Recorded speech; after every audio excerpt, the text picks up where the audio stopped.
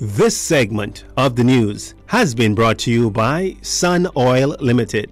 Back. Members of the public, particularly dog owners, are being encouraged to ensure your animals are properly secured and enclosed to prevent any incident from occurring, which may include dogs that are overly aggressive or that cannot be restrained. This coming on the heels of what is being described as a ferocious dog attack that leaves an adult male with injuries to his face, arms, and legs. You're looking at photos of the injuries the victim received during the horrific dog attack. The photos were widely shared on social media. According to police reports, the man was attacked by his friend's 2-year-old pit bull while visiting the residence off Carmichael Road. As a result of the injuries suffered, he was transported to the hospital via emergency medical services personnel for further medical care. Police say the dog was removed from the residence by animal control personnel. Investigations are ongoing into this matter. Despite Attorney General Ryan Pinder advising permanent secretaries in the various government ministries not to appear before the Public Accounts Committee, suggesting that the request by the committee was beyond the scope of what is permissible, what is a permissible request under the rules, Public Accounts Committee Chairman Michael Pintard, leader of the opposition, said on Tuesday that the committee will use multiple approaches in its attempts to hold government accountable on its expenditure of public funds. Mr. Pintard said the Attorney General was absolutely wrong in his decision. According to Mr. Pintard, the Public Accounts Committee is now writing to heads of all public boards seeking information on contracts entered into by those entities since the PLP was elected in September of 2021.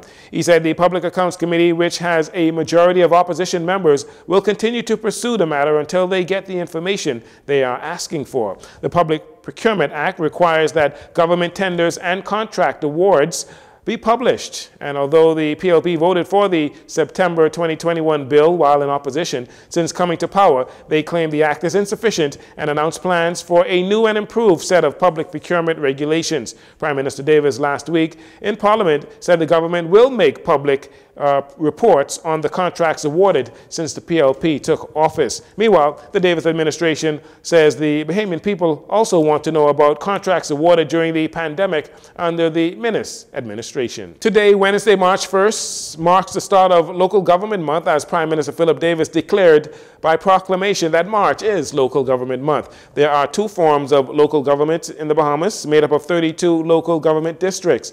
Minister with responsibility for local government, Clay Sweeting, on Tuesday, read the official proclamation. Whereas the Department of Local Government was established on the 25th of June 1996 to bring government closer to the people and increase democracy. And whereas there are currently 33 districts under the local government system of the Bahamas.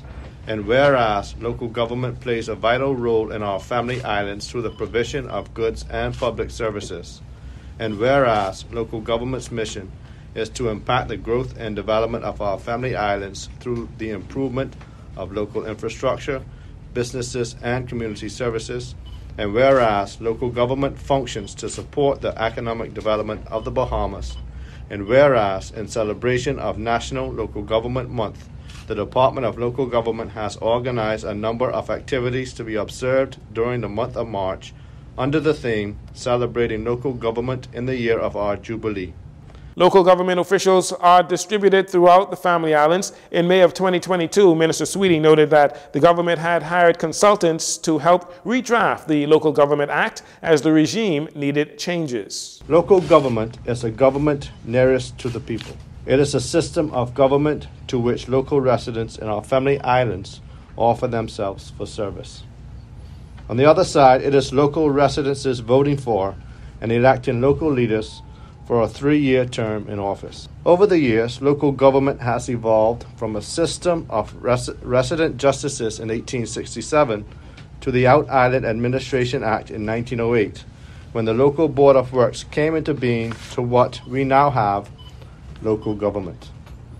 This came into effect in 1996 with the Local Government Act, with minor amendments here and there, but hopefully, with the submission of the Local Government Review Committee, there is anticipated to be more modern amendments to meet the needs of our local family island communities. Leading the list of activities for the month of March is a fun run walk and health screening on March 4th. The highlight of the month will be a gala banquet on March 25th. And finally, while Minister of Economic Affairs Senator Michael Halkitis believes the Bahamas' economic future and growth of the Bahamas is embedded in the expansion of the tourism sector, Shadow Minister of Finance for the opposition F&M, Kwesi Thompson, believes the Bahamas' economic future will rely more on the digitization of government sectors, which could spread to other sectors in the country. I envision all government services are accessed online through an interoperable government portal. This government portal is connected to banks and connected to insurance companies and utility companies, and taxes and bills are paid seamlessly from this portal.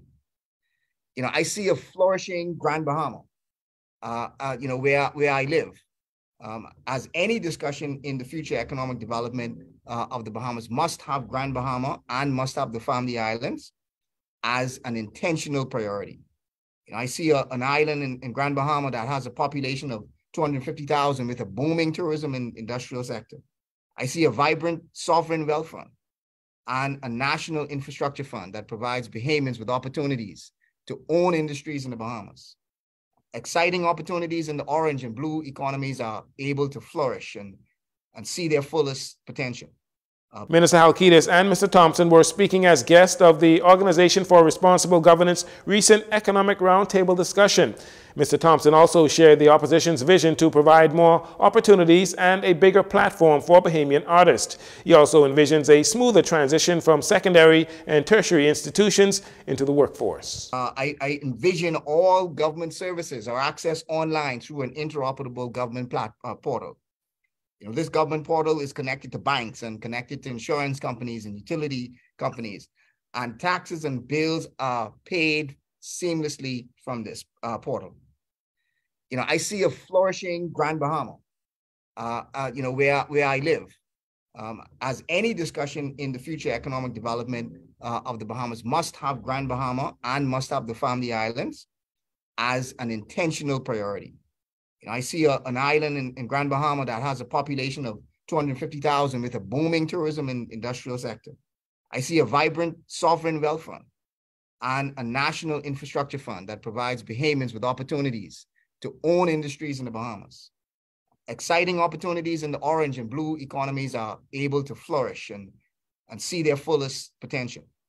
Asked about tax reforms, Mr. Thompson says any such reforms should begin with consultation of all stakeholders with all of the options available before a decision is made about new forms of taxation. And that'll do it for your JCN Evening News. Once again, I'm Jcn Saunders. Thanks for joining us. This segment of the news has been brought to you by Sun Oil Limited.